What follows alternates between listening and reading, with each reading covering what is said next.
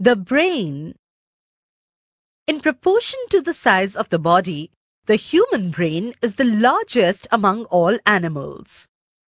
The brain is a very delicate organ, well protected inside the brain box or cranium of the skull.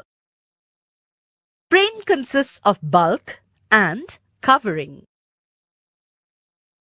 Let's first look at the bulk. The adult brain weighs about 1.35 kgs and constitutes about 2% of the total body weight. It is 80% water and consumes more than 25%, that is 1/4, of the total oxygen taken into the body. 2. Covering. The brain is protected by 3 membranous coverings called meninges. Meninges means membrane, which continue backwards on the spinal cord. First, dura mater, the outermost tough 5-meter fibrous membrane. Dura means tough. Mater means mother.